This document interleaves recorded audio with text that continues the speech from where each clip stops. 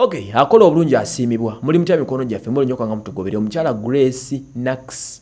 Lwaki tumwetu mamanya gekizungu Grace wetume erinye Ganda Grace Nax okuva Boston USA.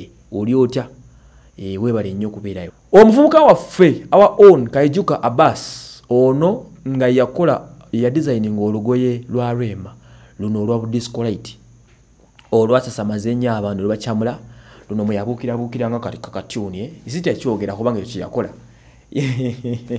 yabuka naomera mu lugoye. In fact kale it was a nice dress. Omuvubuka ono olugoye nabagamba ne yalukopa nabagamba lwava mu America mu project ya Zendaya yakola kyamaanyi omaya kopa yafuna so ne munyingira mbulachi namulangide kopa na isi mutima mubi just ne yagala balaga lugoye gye lwakoze eki gye lwavuda Abaso ono bwatyo yasobodde okubanga awangula best men's designer mu awards za MWN oba ze bayita Man Awards eze Nigeria. Wani waffe tunaze bayita Brands Fashion Awards, Maya Fashion Awards nezigenda okujja mu December. No mu Nigeria bayina zibateekeza bagita Fashion Week yaabwe ebero yabadde nga 28 wakati wa 2029 mukafa kamanyikiddwa nga Royal Oak. Royal Oak kibateekera ebintu bya Royal Oak Events Center mu Lagos Nigeria.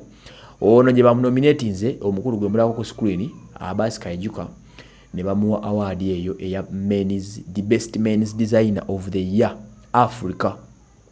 Yakitutte webale sebo creativity eyo tujja kwebaza ne yakuwa omulimu Rema namakula n'omudesigningira. Ono mpoza na kampuni ye bagita Kaiso Divo collections mumunonyeko abajaba designinga kankuisizo nakalango mukulu Kayijuka Abbas okuva mu Kaiso Divo bakunonyeko oli abantu ba designingire kweze embaga n'ebirala bye mwetaaga ye mukulu oyo bambi yawangudde award kirungi obule kukiikirira Uganda mu mbeera ennungi abasinga mukiikirira mu bintu bitaliimu bino ebyekijinga naye munne eri abava ne batukiikirira mu nsonga eziri serious kati nga bano bakayijuka babasaana okwebazaako. Tusubira ne wano mu Uganda muza Brands bano ba nominatinga na if possible mwandi mutadde mu kubanga yakola ekyafaayo yakikola ddala nga kyamaanyi. Webale nnyo Kayijuka sebo webale.